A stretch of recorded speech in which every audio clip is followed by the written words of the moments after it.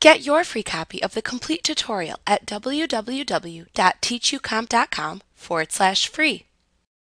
Excel contains another handy feature called Pick from Dropdown List that also helps speed up repetitive text entry in columns.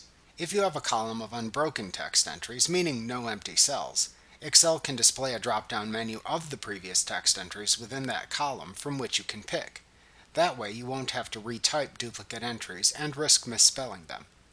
To do this, simply right-click the cell at the end of the unbroken column of text entries and choose Pick from Drop-Down List from the pop-up menu that appears.